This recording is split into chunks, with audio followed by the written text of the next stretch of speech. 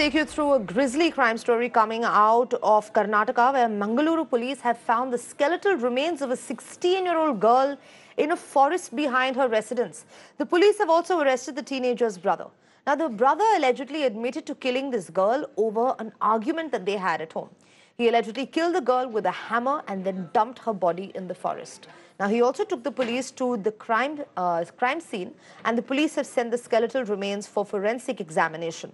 The police have seized a hammer which was reportedly used to murder this girl. Now, this teenager had gone missing 2 weeks ago, after which a case was registered. Let me quickly bring in my colleague Shrija now, joining me on the phone line with more. Shrija, we understand that this girl was missing for over 2 weeks. Over 40 people were interrogated. How did they finally discover the skeletal remains of this girl in this forest?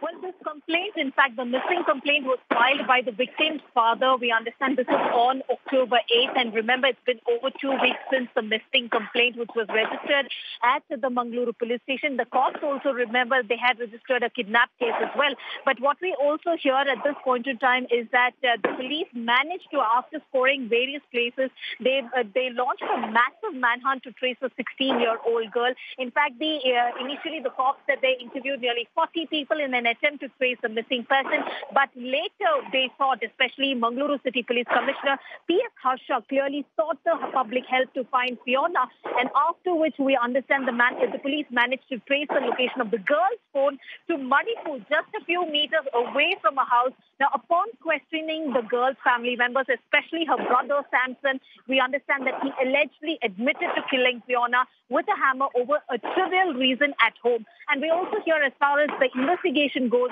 as per the Mangaluru police, they also say that Samson was a drug addict, and the hammer which was used for the crime has right now been seized by the police, and Samson is still in police custody. Right, Shrija, thank you so much for those updates. Really grisly murder crime coming out of Mangaluru, where this brother bludgeoned his own sister to death.